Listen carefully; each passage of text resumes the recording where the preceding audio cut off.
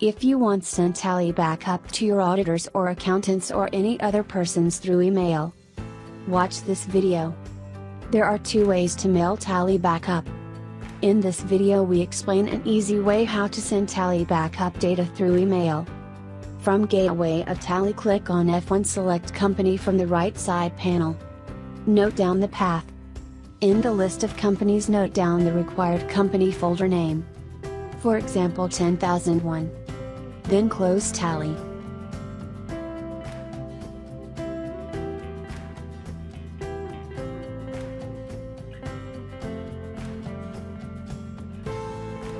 To open Tally path, go to My Computer and open Tally Data Saved File Drive and Folders.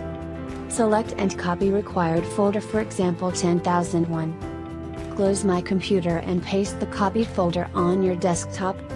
Now you can view the copied folder, that is 10,001. Select copied folder 10,001 and right click, then select Send to option. Then select the compressed zipped folder. Now you can view another zipped folder in the same name in your desktop. You can also change the zipped folder name as per your requirement.